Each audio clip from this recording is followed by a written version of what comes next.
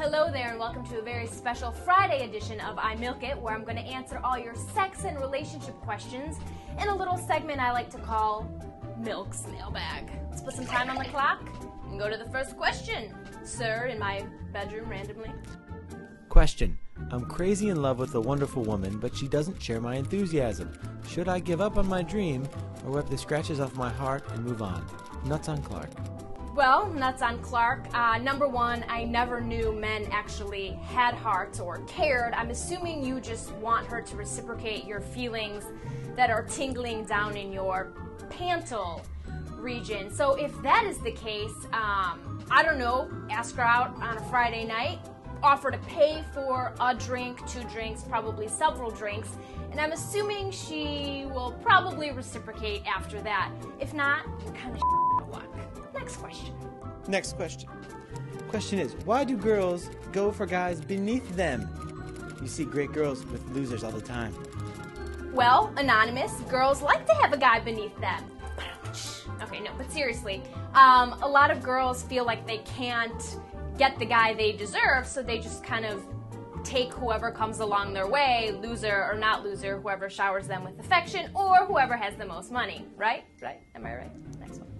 Next question. Do open relationships work out better if the quote-unquote open people are not in your circle of friends?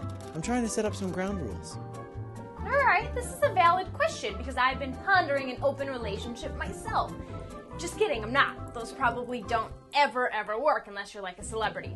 I do think that if you are planning on having an open relationship, you probably should have those people far away from your circle, because the whole point of having an open relationship is keeping things separate, right?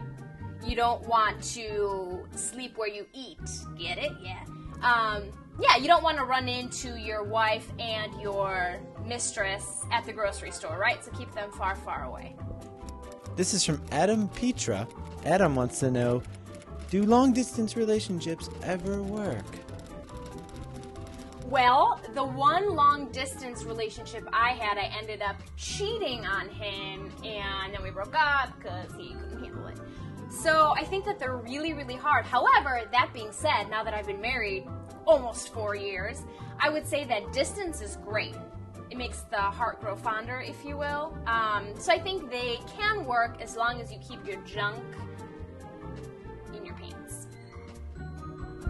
Next question. This is from Emily Jean Royce. Emily wants to know, my question. We knew that, Emily. Why are women crazy? Okay, thanks. Women are just generally crazy just because we are. There's no explanation. But once you have sex with us, that releases the crazy juices even more. So if you're a guy or if you're Emily, I don't know, you may just want to cross on over to the other side. And that's all the questions we have. Thanks for sending in your questions to Milk's Mailbag. Keep sending them. I love answering them. We'll see you guys next week.